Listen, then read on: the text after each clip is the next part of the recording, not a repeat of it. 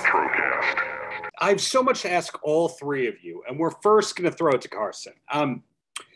Your first acting role, according to IMDb, was a Justin Timberlake video. Is that true? Yeah, that I don't think that was my first one, but that was one of them.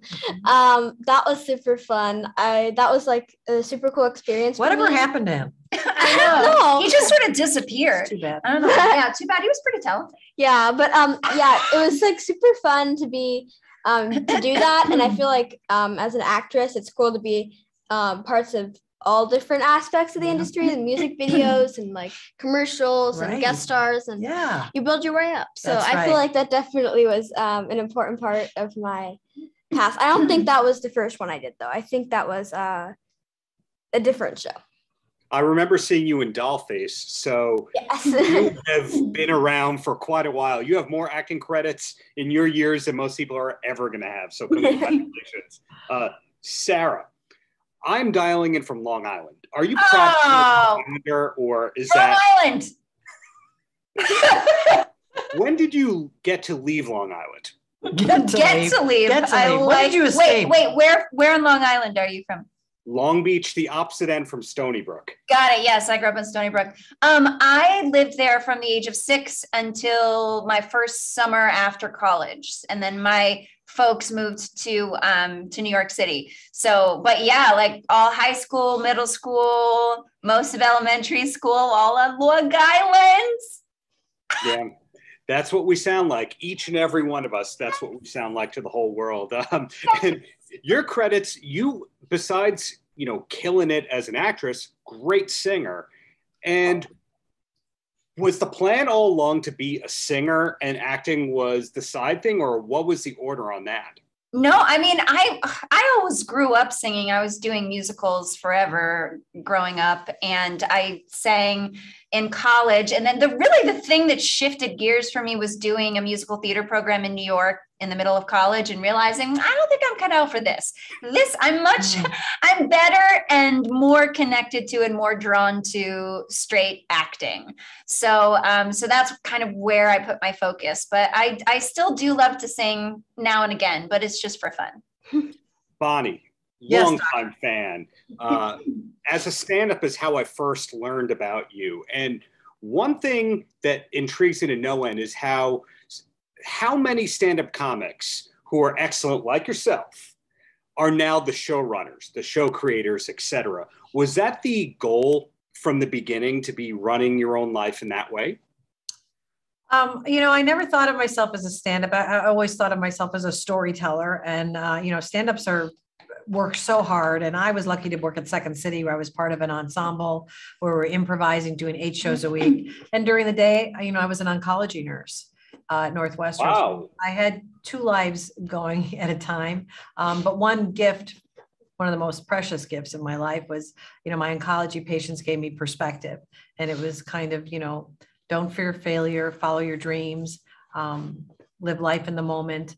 So when I came to California, after I made a deal with a patient, we shook hands on it. I just knew I wanted to be a storyteller, and I wanted to follow my stories all the way through. So for me, and I was the first person to do it, you know, I had to go to all the unions and get approval. It was 1993. I was the first person to write, star, and executive produce their own series. And it was an uphill battle, but I made it happen. And then it became the norm, you know, and I'm really proud of that.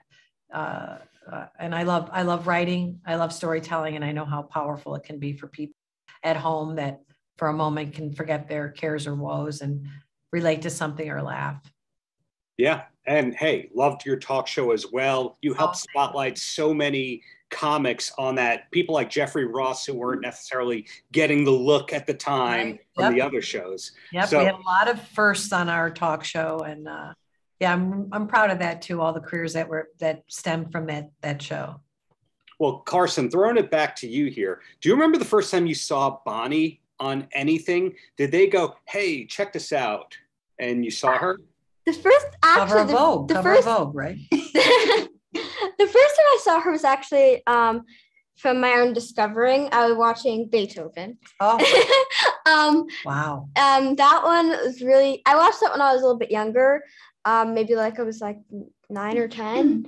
And I watched it with my mom, and that was like really cute. I know that was like one of the first projects. It was, yes. That was definitely really cute. And then a year later, here I am, Amber Brown. Right. So. Yeah, I was pretty lucky the day we crossed paths, because Carsyn really brought Amber to life for me in a way that I could imagine, but not, I mean, even much bigger than that. So, well, you've seen her do it. It's amazing. That's so sweet. Of course. And kind and all those and good funny. things. Yeah. All the And funny. I mean, you'll never be as pretty as I am, but I was mostly hired for my looks. You got talent. Oh, thank you. You're welcome. And my final question before I'll let you go and get asked the same 5 questions by other writers.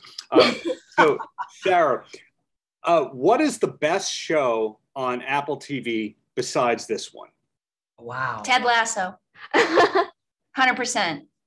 And I feel like the whole time we were making this show, we were like, this is like another Ted Lasso.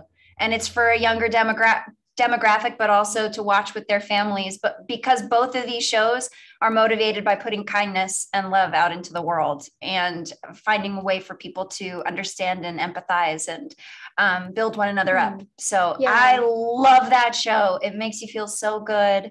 And so does this show. Yeah, there's another show that has the same message. For some reason, I'm blanking what it's called. Me and my mom watched it together. It's about like every episode is a new like love story. It's not just like romantic, but it's also like moms and dads and sisters and brothers. I think it's called like Modern Love or something. I really like that show. It's the same message, you know, family, love, friendship, and it's really creative. I like it a lot. So that's definitely a good message to have in the show. Absolutely. It's been a pleasure speaking with all 3 of you and looking forward to whatever's next. Congratulations on getting a wonderful show out into the world like this. Thank you. Thank you. Paltrocast.